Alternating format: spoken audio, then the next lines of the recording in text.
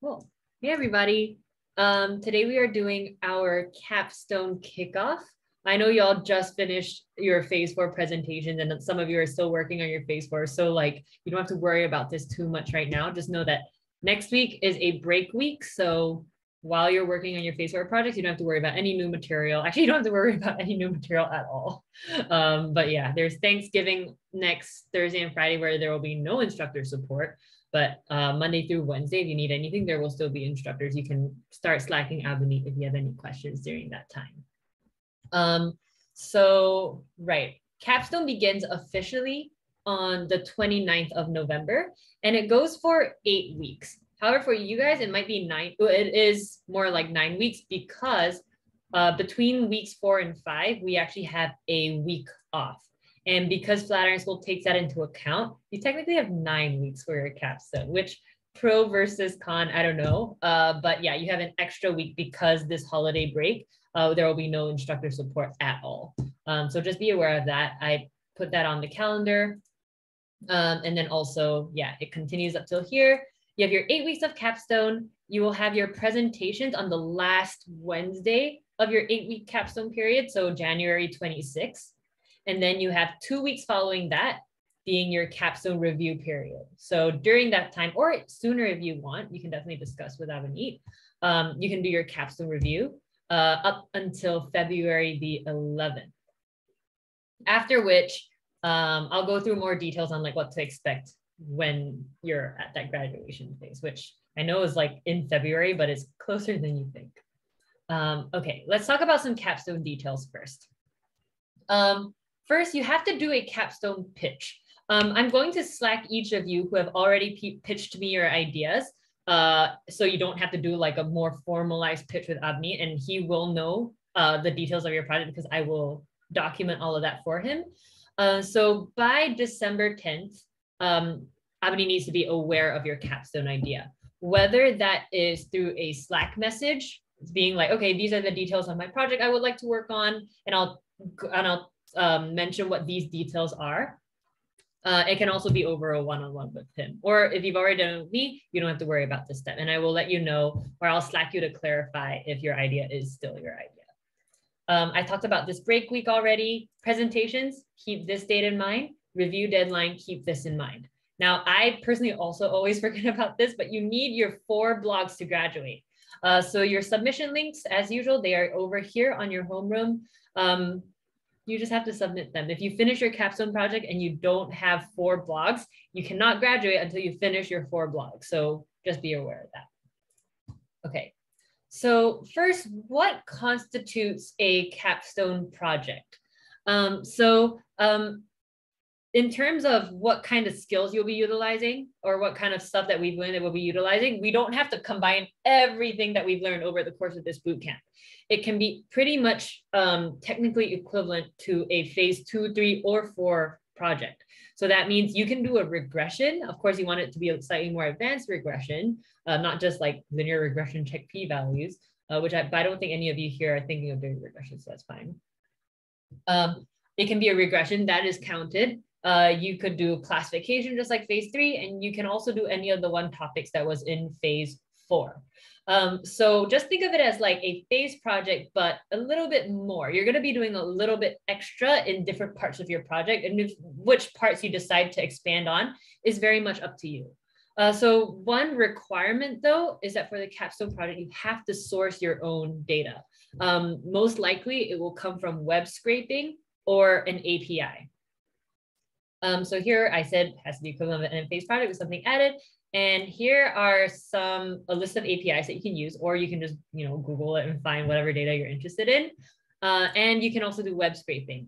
One of the videos that I've already put all the capstone videos on your playlist, by the way. One of the videos actually go over a review of some of the most widely used APIs, and I go through a bit of like a web scraping things to keep in mind. Some of you might consider doing this, especially if you're considering using like image data. Here is a former student's project that scraped Google Images. It's using the library Selenium, which basically like controls your like mouse and keyboard with code. So I've linked their notebook. Feel free to adapt their code. Don't just copy it because it will not work for you. I've also linked here a couple project planners. Now, you don't have to use these, and some people have found it useful to like fill these out to pitch their project. But you don't have to use them if you feel like you have a good enough idea. Just for some people, I know like having things laid out like as a whole makes it easier to work on their project. So here's one example, and really use whichever one you think is better, works better for you. All you have to do is just make a copy and fill these out. So this kind of like divides your project into, okay, these are the different aspects of it. Here's one, and here's another one. Where it's laid out slightly differently. What's the problem you're trying to solve? Model, data sources, so on and so forth. You don't have to fill in every field either. It's really just like a framework for you to plan your project with. When it comes to planning your project, I think for a lot of you, this will be like the first project where you're doing like an end-to-end data science project. Using some sort of way to keep track of all of the mini tasks that you're doing in your project is going to be very helpful. I highly recommend using something like either like a notes app of some sort where you have your check boxes of like, okay, I'm doing like this first part, I need to collect my data, or I need to like get a key for this API, or I need to make sure this data is clean. I would make check boxes like that. If anyone has heard of Trello, actually, let me see if I can find some examples of Trello. Images, please look good. Okay, so you could also consider using something like Trello. And the way that Trello works, let me just use this image as an example. What you can do is it's kind of like a task management software. I've used this before for larger scale projects where you can say, all right, make a list of all the things that you have to do. Things are upcoming. If you want, you can set yourself like deadlines and like mini check boxes within that. And you can pretty much like drag these cards from like upcoming to in progress to done as you work your way through it. So for some people, this task management, any software that is like this is helpful. This is pretty much akin to like in the older days, software developers would make a lot of post-its and just like put post-its in different columns on their wall or something like that. You could do that too. But just keeping track of all the mini tasks within your project makes it, for a lot of people, makes it easier to keep track of and easier to manage. And I myself, whenever I have like a bigger project, I find myself doing this too. I personally just use my notes app and like check boxes, but to each their own. So that is Trello. Let me actually put that in here, or make a Trello board. Oh, they know. Cool. Okay. Awesome. So I've linked this like scraping Google Images thing. So when I say that your data has to be obtained from somewhere else, some things that are not acceptable, no Kaggle data sets, because a Kaggle data set is usually one that a lot of people have already built problems using. So we want your projects to be more unique. So we usually say no to Kaggle data sets if you're just like downloading the CSV, plugging it into your, or like opening up in your Jupyter notebook. So that's usually not allowed unless you are joining this CSV with another data source, then that's usually okay. And usually if you have like very, very complex data cleaning that's going to be involved, then there's usually a little bit of flexibility with what kind of data you can use if it is like, you know, an out of the box data source. But usually we will say no to out of the box data sets. So just keep in mind that that's a thing. All right, well, I think all of you here have like given me like some idea of what your capstone project is gonna be. But for those who are watching this recording, some places to start. The story I like to tell is like, I did not know what my capstone project was gonna be. Therefore, I had to like come up with a project in the span of like a week and do it all in a week. I do not recommend doing that. So some things that like have helped students after me come up with project ideas. First, are there specific kind of models that you would like to use in your project? So let's say maybe you just want to do an NLP project. That I think is a common thing that people, or like a very topic specific project, like, oh, I didn't do NLP for my phase 4. I would like to do that. I would like to do neural networks. If it's something that's more topic specific, great. You can use that as a starting point and start thinking of, okay, what kind of data to use? Are there specific industries that you want to gear yourself towards? Actually, is really interesting now because data science is getting more and more widespread across all fields. If you just Google, like, let's say you're interested in oh my gosh, I can't think of an industry. So let's just say you're interested in, okay, the maritime industry. I say that because I did like a hackathon for maritime industry in the past. But let's just say you're interested in the maritime industry. Something you can do is just look up maritime data science projects, and a lot of examples will come up. Sometimes they even mention some data sources that the projects use, and you can go off of that as well. So that's specific industries. Is there specific data that you're interested in exploring? I think fewer people go down this route. Like not many people come across like, oh, this is a shiny data set. I want to do a project on this data set. But if you do, that's also a place to start. I personally like to explore towards data science. I am subscribed to them. I get their reading list like every week. And so it's a really good place to just get a sense of what other people are doing. And finally, like if you're really having trouble thinking about what to do, this is actually how I came up with my project idea. I knew I wanted to do a recommendation engine with SVD. And what I did was I went on GitHub and I searched through all repos on GitHub. I just typed in the search bar, like recommendation systems SVD. It's github.com. I don't want to go to that. And then I'll just search like Python or Jupyter recommendation or something like that. And if I search all of GitHub, and GitHub is always a little bit slow, so hopefully it won't take too long. But yeah, you'll see a bunch of recommendation engine projects that pop up. Maybe you can get some ideas of like what kind of data sets are appropriate for doing the thing that you want to do. So yeah, here you can see already there's like a bunch. There's like movies. That was our phase 4 project. Let's see, anime recommendation engine, cool. Netflix, Spotify, beer. So that's how I figured out. I did like a restaurant recommendation system using Yelp's API. Yeah, that's another way to like get inspiration for a project. Okay, so those are places to start. Now, when you're pitching your project, and if you have told me your project idea, I would have asked some of these guiding questions. First, your data set. I mean, with no data, you can't do a project. And like oftentimes I have to say like no to a really cool project idea because a student can't find the data. So make sure that you can get the data that you want to get. Now, like I'm aware that like, you know, you all are still data science students and it's not always possible to get the data that you ideally want to work with. Don't pay for your data. I mean, unless you really want to. I'm not like, no one at Flatiron School is expecting you to pay for like quality data. Oftentimes data can be one of the limitations that you mentioned in your project. So data set, make sure you can get that. Now, when you're pitching your project, mention where you're thinking of getting the data from. Some models you're intending to use, and this more so to just talk about, is it a classification, regression? Is it a recommendation engine? Is it a time series forecasting? That's really the question that we use to kind of figure out what kind of machine learning you're going to be doing. Next, your business case. So this is the project that you're most likely going to be talking the most about during interviews. And so you want there to be a strong business case, or even if it's not like a, you know, I can get you more profit kind of business case, at least something that people will be intrigued by and interested in. Like a good why are you doing this project usually gives you a lot to talk about. And because of that, like usually if you're doing something that you are, you know, genuinely interested in, or something that's related to something that you're currently doing, you have a lot more contextual knowledge to come up with a business case around your project. I mean, it's not always necessary. Like I have never done anything with restaurants, and I still did a restaurant recommendation system, but it does help sometimes. This is something that I haven't really talked about before.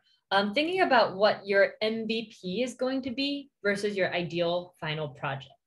So MVP stands for minimum viable product. Minimum viable product. And the whole idea of an MVP actually comes from software engineering. So let's say you're building an app and they give you like a year to build this entire app. And all of a sudden they only like 2 months in, they say, oh, we need this app in like 6 months. That is a good time of thinking, oh, I got to come up with an MVP, like a minimum viable app product. So what, in the case of your data science project, what is the minimum product that you can come up with for your project, if that makes sense? So usually an MVP for a capstone project is usually equivalent to a phase project. So maybe you don't have your extra like bells and whistles, your extra like, you know, different functionality. But maybe, life happens. Maybe like you get like sucked down some like crazy data science rabbit holes and you run out of time. You can usually still pass with an MVP. So having an idea of like, okay, this is my idea of a project. This will be my scaled down, passable idea of a project. And some people will have, oh, this is my, like, if I had infinite amount of time, this will be my project. So it's a good idea to think about, okay, the different tiers of what you're going to be able to achieve in the next 2 months. Cool. Any questions so far about like the introduction of our capstones? So the MVP is what we get done versus what we want to get done. Is that?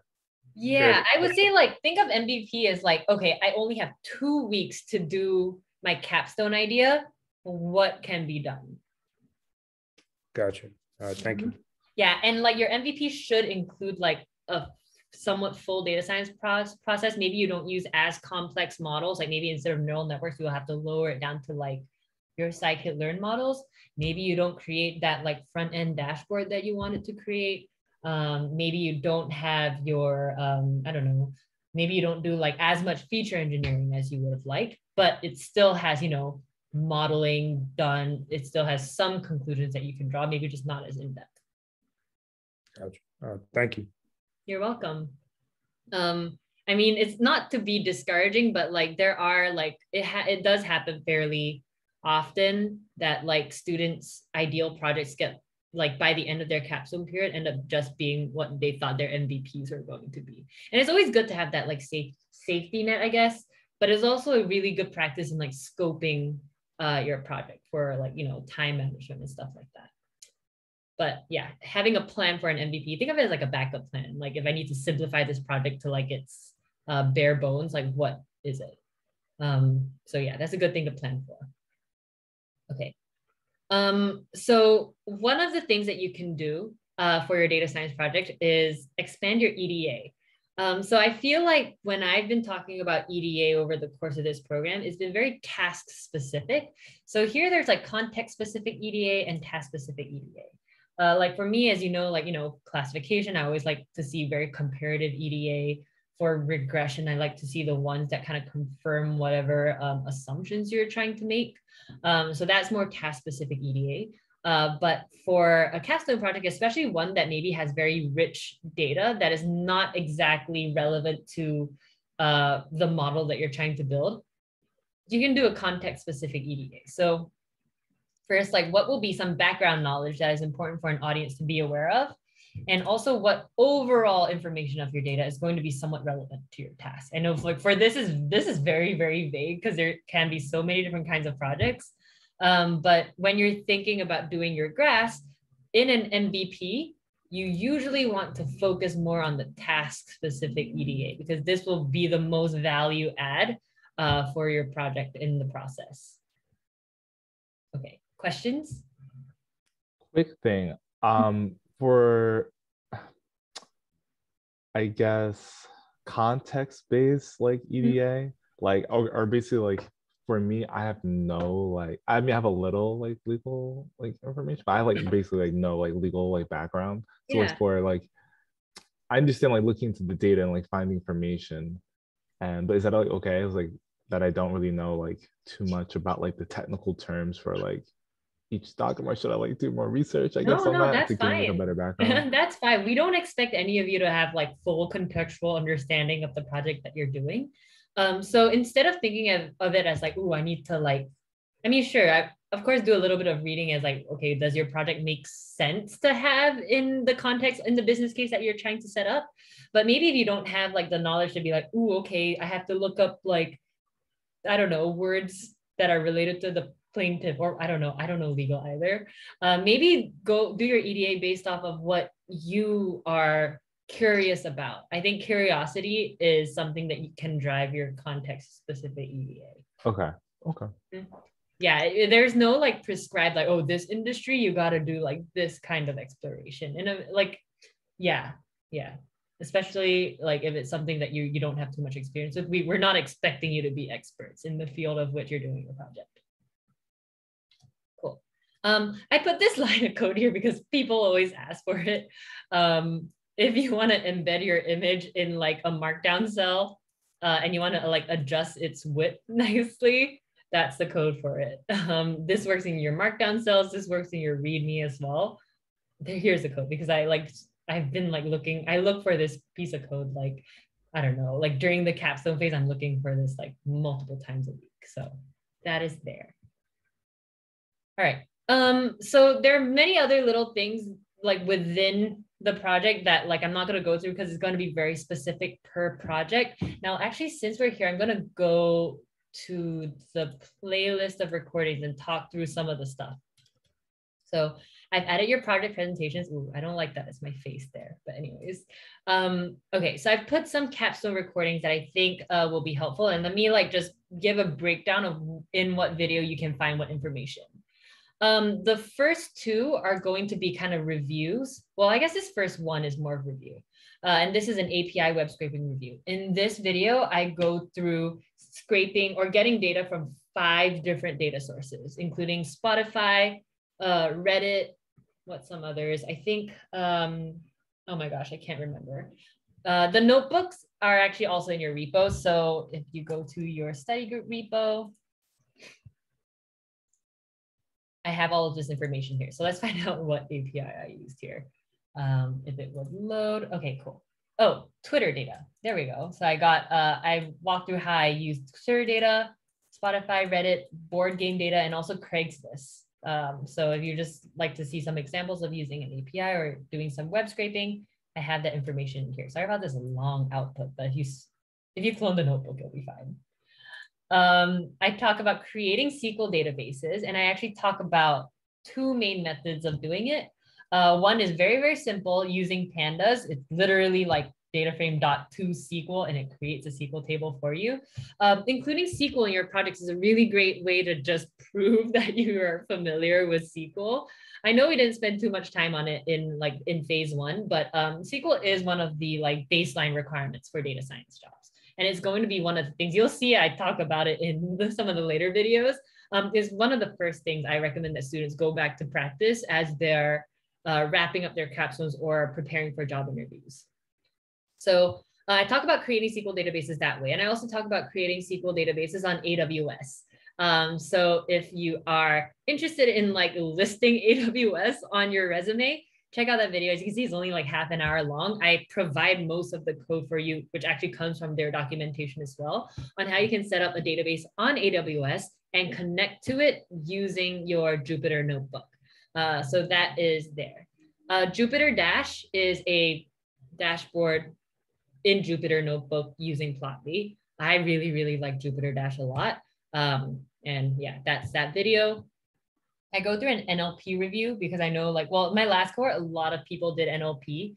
So I did an NLP review there. I also have another review that I'm trying to find because I forgot when I did it, but I'm gonna put those other like deep dives in there too. I have like a full one on front ends. Front ends, it used to be the case where I had to send everybody like the zip file, but I figured out which were the files that were taking up all the space, and it was the data files. So I got rid of those. And so here you can find 3 templates for front ends that you are more than welcome to take and adapt to your own project.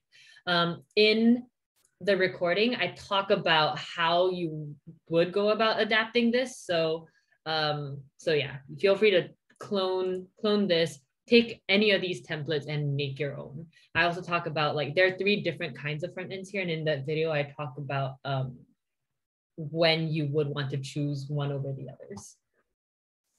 And here, the last 3 are more like qualitative, I guess. I talk about how you should clean up your GitHub so it doesn't look super messy. I use mine as an example, which is not nice, but I do talk about what I would do if I was on the job hunt. I talk about cleaning up your resume, things to keep in mind, and also preparing for data science interviews. So these are videos that I would like, you should get to these videos like towards the like end of your capstones, and really only when you're preparing for your job search. But all of these videos will be here.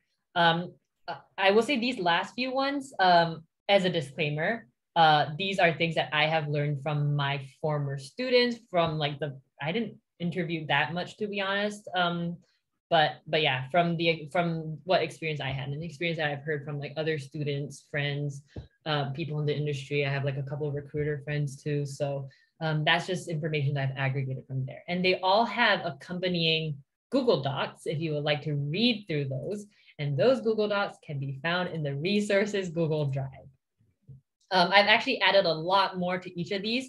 So if you want to go back to like the past phases, I've actually added all of the PowerPoint slides that I've ever used. Same for all the phases. And phase 5 here, you can see that I talk about, I have the concept questions, capstone guidelines, that is here. I have the project deliverables, post-graduation resources. You can take a look at that. This I think I've sent to a couple of you before, but I recommend a bunch of online courses, books, stuff like that. Also, yeah, talk about interviews, resume tips, all of that is there. And I think interview overview, that's there too. Cool. So that is what's in there. Any questions? I know I just like dumped a lot of resources on you. I just want you all to be aware that even though I'm gone, like my spirit lives on in these folders here. Any questions before I talk about more of like, as you're wrapping up, what to expect? Yeah, so for SQL, for using a SQL database, would the libraries that we use be compatible with the SQL databases? Yeah, it will be. So here, I can show you the simpler version without AWS. Actually, here, if I open up this notebook, you'll see. So here I have a bunch of CSV files that I'm reading. To create a database, you just have to create the database like this, create the SQL table, and the SQL table will be created. So it's creating the table, and then you can, if I know this we did a very long time ago, but if you do like engine.execute, you can get these tables back. So it is compatible with pandas. Yeah, and even AWS, I know like there's a lot of complicated code that I talk about. I talk about it during the video. This is an error message that is there on purpose. But yeah, there's a bunch of like insert code here, but at the very end, I'd be like, all right, if I'm connected to this database, can I execute this? I do execute the 10 rows of data that I put in there. So like NumPy, pandas, scikit-learn. Oh yeah. The only thing that is different is the SQL. Your Jupyter notebook is just like sort of like reaching out and grabbing the data from SQL, but all of our like, playing with data frames, data cleaning, all of that is still done the regular way. So usually once you get the data from a SQL database, you can kind of like cut off the connection with SQL and you can just do your regular Python things. Oh, awesome. All right, thank you. You're welcome. Anything else? Let's see. The other notebooks that are in here, I don't know why I put this here, but that is the tweets that were scraped from the scraping notebook. I walked through a Jupyter Dash example. This is the database that was created. Cool. All right, so here are just some more front-end resources that I didn't have anywhere to put them. So that's there. I talk about each of these as well in the video. So for graduation, just some things to keep in mind. Deliverables. So everything has to be done by February 11th. That's like a total of 11 weeks for you to do one project, which is what, 2.5 months. So that's a pretty hard deadline. So be aware of that. Some students will get like dismissed or like forced to repeat their capstone phase if they don't meet this deadline. So be very aware of like this Feb 11th deadline. You have to do your capstone project review by then, and you also have to finish your 4 blogs by then. The presentations, as you know, like the presentations are usually more chill. So that's when the presentation is. So in terms of official graduation date, the official graduation date is whatever date it is that you finish your last deliverable. For some people, the last deliverable is that like last blog that you just didn't do during like phase 4. For some people, it's the day that you pass your review, whichever one comes later. So let's just say like I finish everything on February the 9th. As an example, February 9th will be your official graduation date. So that means everyone in this cohort can have a completely different graduation day. And that's just, just whenever you finish your deliverables. Once you're done with that, within 2 weeks, your certificate will be emailed to you in like a nice PDF. And then in early, not November, but in early February, you will get an email with instruction on how to download all of the Canvas content. So this is something that I mentioned to y'all when you first started. You will always have access to the Canvas content. You will lose access to Canvas within 3 weeks of your official graduation day. Actually, let me add that here. You'll lose Canvas access 3 weeks after official grad date. So therefore, you should follow those instructions so you can download all of the stuff that you did on Illumidesk, all of your readings, all of your your project submissions and feedback, that can all be downloaded. And it'll actually it'll take a little bit of time because it's giant files, but they will all be they'll be given to you in like a zip file. So that's where everything will be. And then finally, you will have a graduation ceremony. So I will be there at your graduation ceremony. The date is not confirmed, but for those who graduate in the month of February, you will be included in a March ceremony. So that's it's really just more of a formality thing, but it's really nice because you'll have someone read all of your names as you walk. They'll read a presentation with your info or not your info, but with your name, and you'll be asked for some quotes and not info, but just stuff will be on a slide. And it's just a time to recognize all the people who graduated the month prior. And so it's not just you guys, it will also include other programs graduate. So if there are any software engineering students or cybersecurity students that graduate in the month of February, they'll also be part of this ceremony. And these are always really nice. They always have a nice keynote speaker that gives an awesome speech. So there's that. The date will be confirmed, and you will all get email invites to this. And also someone will email you to get your Flatiron swag. So you'll get a hoodie, I think. Yeah, you'll get a Flatiron zip up hoodie for finishing the program. Cool. One more thing, or a couple more things. In terms of capstone reviews, every instructor does do this differently. I usually will do it in the form of an interview, but I think that's also something that I only did for my last cohort. So it might be for you all very similar to your past reviews, which is great. And then finally, on your official graduation date or shortly after your official graduation date, you'll not be moved, but you'll get an invitation to the Flatiron alumni workspace. Now, the alumni workspace is a completely different workspace. So it's not a different channel, but it's a completely different Slack. That is one that has all Flatiron alumni on it. There's a lot more job talk on that one as well. I will be on that one. So once you get on there, look for me. There's only one-ish on there, so you'll find me on there. And then you can also create your own cohort channel on that Slack too, just to keep in touch. I personally I talk to all former students on that Slack workspace. I also talk to my old cohort friends on that workspace too. So that one's pretty active. Cool. Now, I think I've sent this doc out before, but just in case, here are a bunch of example projects. Feel free to peruse through these if you want to grab some inspiration, but yeah, these are here. All of these are my former students, and some of them have gone back to work on their project a little bit more. So disclaimer, don't be freaked out if you see something super advanced. But yeah, I think everyone that I'm seeing here is now working as a data scientist or a data analyst in the field. So yeah, cool. Feel free to clarify any of these details with Abhinav next week, but anybody have any questions right now about their capstone projects?